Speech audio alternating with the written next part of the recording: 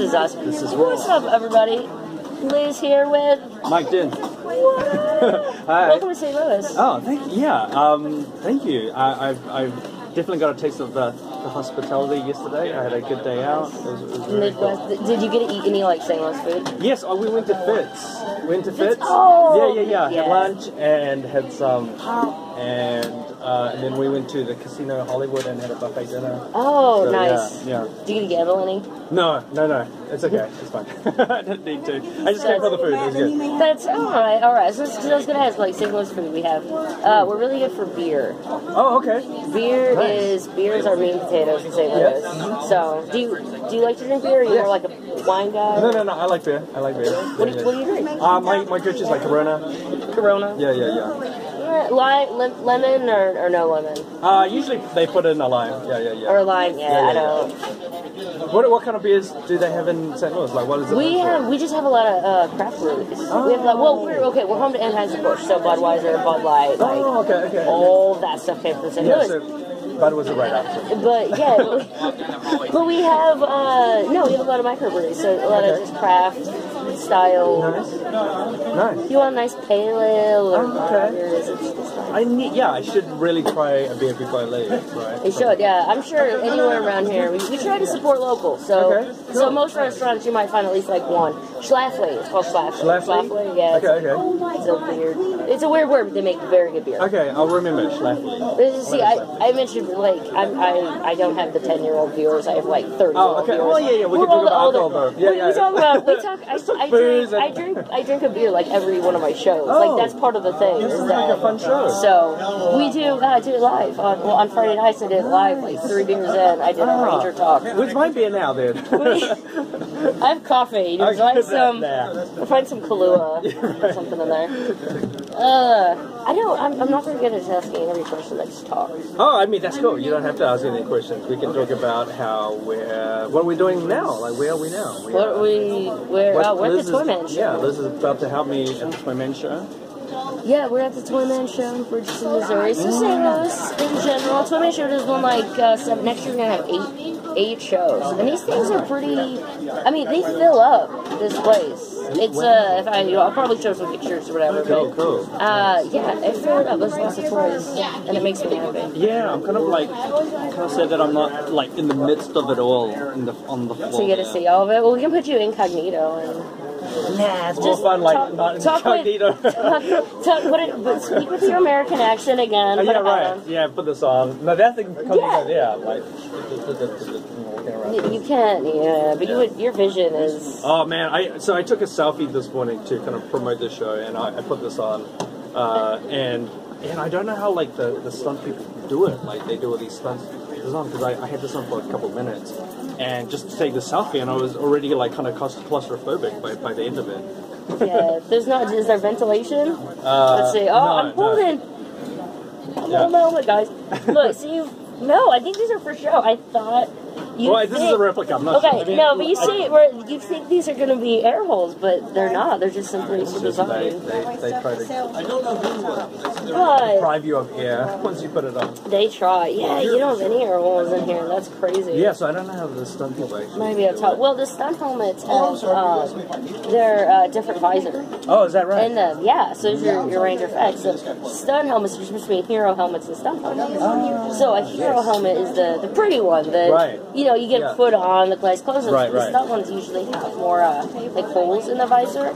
It's not as plastics. It's I don't know. It's kind of part more of the material, but there's holes in it. So from a distance you can't notice them, but close, but they can see better and better ventilation.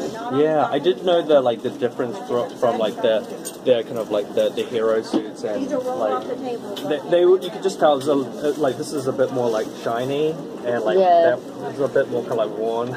Because he's been doing so much stunts in it and stuff. Lots of booms. Like exactly. You can see like the gloves, like mine's just shiny and it's just kind of like dirty from like punching grinders. You guys got to do a lot of wire work. It looks like on your season. Well, yeah, I'm pretty sure. Oh no, that was like trampoline, I think. Was it trampoline? Yeah, I think that's how they did it. But there was. I mean, I didn't actually do any fireworks in my season personally. But you didn't get it. Yeah. It's all like the stunt people keep doing crazy moves and stuff. Did you actually get to like? I'm sure there were some unmorphed things that you get to just run with explosions like behind you. Yeah, some of the other actors did. I personally didn't have any scenes where, unfortunately, the King of Boom. I know. Didn't get any actual. I know. I'm kind of sad about that, actually, now that you bring it up. But, I remember, like, Ari talking about it, because I think he had an unmorphed kind of pose with the explosions, and he was saying it was, like, really hot. I can imagine that he did. I remember what episode that was, but it was a massive moment whenever he did it. It was. So you did it more than once? Well, if it's the one I'm thinking of, it's whenever he puts his that a little more piece that you put in that little bit of plastic thing. You know what I mean? The little plastic thing he puts in the thing, and then RPM getting gear. Yeah. And it's massive. He put it in like backwards, and there was this massive. And it was the joke of it was that the explosion was like even bigger than like what it normally is. The explosion was massive. I'm super jealous now. Super. So maybe HyperForce on Tuesday. So they'll have explosions like that? If I could get on RPL, I'm not expecting on HyperForce. To be fair, California is on fire right now. That's true. I just got to stand next to him. I'm not sure if that's an appropriate joke, but... we're not going to have you stand in front of the fire. Thank you. Not just that, but Steph, you'd kill me. Yeah. You get burned. Well, I mean, they had to postpone it last week because of it. It was great. So do you live, like, in the area? Yeah, I live... Well, not in that area, but I live in LA, so I don't live in, the area where it was on fire. That's so fun. Yeah. But, I'm looking forward to it on Tuesday. It'd be fun. Yeah, I haven't D&D'd before. Well, no. So I don't remember playing tabletop D&D, and then I was thinking back, and I was like, I think I might have like played once or twice, like in middle school, like ages and ages ago, but I forgot. So, but I'm looking forward to it. I've seen a couple of the episodes, and it looks really fun. It is, yeah. As fans, we got very, very excited whenever we heard the word Corin. It was on the chat and the Twitter and everything. The word Corinth went out and everybody went, "Oh my god, RPM!" I mean, I'm not saying I play favorites, but RPM's kind of my favorite season ever. Oh, really? Power Rangers. Wow. Okay, you didn't tell me that. You said I didn't ask, but yeah. Yeah, nice. RPM's my favorite season.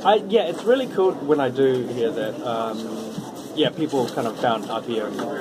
They enjoyed it and kind of found it favorable. So it's definitely like super humbling and always honored to hear that they enjoy the show. So it's really cool. I'm glad. Yeah, good. You guys, you did something that was so different it was just refreshing. As Ranger. Well, yeah, I mean Eddie Gazillion was definitely kind of like spearheaded the direction that RPM went. So. He's the man for sure. So no, what it was so Disney owned the rights. Or Disney. Disney. And so every season before, like probably like 3 seasons or so before Power Rangers, because I was an actor in New Zealand, and I was like always, because I knew Power Rangers were shooting in New Zealand, I was like, oh man, I need to get on that show. I was in drama school at the time, but like every season, like probably for 3 years up till RPM, they were like, okay, this is the last season, and then that's it. I was like, man, I need to get on the show, and then it's like and then it was like, no, this is going to be the last one. This is the last one, and then and so like that's the same thing they said that for RPM, that it was going to be the last season. And so that's exactly it. That's like they were saying, okay, this is definitely it now. We're going to sell it, and then so that kind of gave Eddie Gazillion a bit more kind of like reign and freedom to kind of like go in the way he wanted it. And so that's why it's so different. That's why I think fans kind of have been so kind of attracted to it, because it is different. Yeah. Well, the very first episode, at least when it aired, it didn't even have the theme song and stuff. Like, it looked like a primetime TV show. Like, please return the cards. And then just like RPM, like there is, hopefully you need to get the sound effects. So for HyperForce on Tuesday, whenever you just show up, it just goes boom.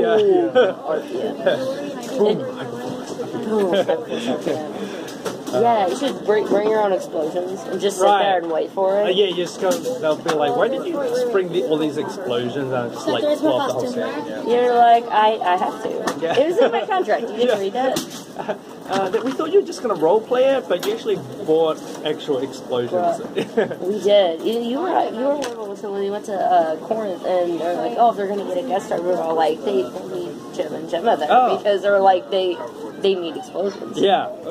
Well, apparently, like, Chloe on the show is kind of partial to explosions too. She's a big fan of explosions also. Yeah. So I think you guys are going to have fun. We don't have any hard-hitting questions. We don't need any hard-hitting questions. We can have some soft-hitting. Soft-hitting? Ooh. Yeah, ooh. Like that. So what do you have coming up? Just this auditions. Yeah, pretty much just auditions and hanging out. HyperForce. Like I was on a bit of a break for the longest time, but I'm just kind of getting back into it now. And just get back into everything now. Kind of getting back into the cons. Auditioning and HyperForce. But yeah, this is I like even just from the content I was mentioning. I think I did my first con in 2012, Paramorphicon, and then I didn't do another one until this year, and I did this is my third one this year, and so just getting back into it. Yeah. See, were you at Lexicon? Yes, I was Lexington. You were at Lexington? Yeah, that was my first one this year. That's why I missed everything. And that's a big. That's also that's pretty big as far as Ranger fans go. There's quite a few. Also, since I have your attention, next year tables are going up from $35 to $40. But here's the thing: if you see, I have this beautiful helmet here. I broke this. So I broke in transport. Normally, you can take this fin off. And you can? I was a dummy, and then during transport I left it on, and so it broke, and so I just last night gorilla glued it. I just probably shouldn't have pointed it out. No one would have noticed, but now that he pointed it out, we're gonna. This is Ranger official. This is how you fix your helmet. I don't know if Dr. K would approve of this. You just gorilla glued it back, but if you see this at a con from now on, you'll notice this. You probably wouldn't have noticed before, but now you will notice. You can't unnotice this now. You will always remember St. Louis now. And so how do you normally just carry on luggage, or how do you get this? Yeah, carry on, and then Well, in the past I've kind of bubble wrapped it, but obviously I didn't for that. So you were in a hurry. Your state's on fire. I wasn't in a hurry. I was just lazy. Bubble wrap. Keep that in mind for those traveling to Morphicon. Yeah, and Gorilla Glue when it does break. All the prop makers go. Yeah. Right. Sorry, prop makers. Sorry, Dr. K. Yeah, you gotta wear the suit though. You guys. I don't have the suit. I probably would wear it if I had it. Well, I mean, in the show, you guys gotta wear the suits a lot more than. I feel like a lot more than other seasons. Oh yeah. Yeah, you guys have a lot more unmorphed stuff. That's another reason everybody loves RPM. Oh, really? If you don't love RPM, fight me. Okay, and fight me too. I'll be in the back. We're super strong. Okay, good. Yeah, I'll be in the back, and you'll take the lead, and I'll just be trying you on, pretending to be the hard guy. Yeah, you don't look like you'd be that mean and vicious. You just look very happy and nice. Yeah, I am pretty happy and nice. I mean, I'm a Toy Man show, and I'm here with you, so I am happy and nice. He's also delusional. Isn't that nice? All right, I think we should just end trying to actually look at the camera and stuff because look at the camera and stuff. It's like Blue Steel. This is the thumbnail right here. Oh, okay. Okay. Cool. Done. Well, thanks. Here, we'll end it officially. So, thank you so much for talking to me. Thank you for having me. All right. My name is Liz, and I'm here with Mike. My name's Mike. His name's Mike. He does Ranger stuff. You can see it behind us there. Look at that. Yeah, that's me. All right. And we will see you later. Don't forget to catch him on HyperForce on Tuesday. It's going to be a blast. Literally. Yeah. Kaboom. All right. Bye.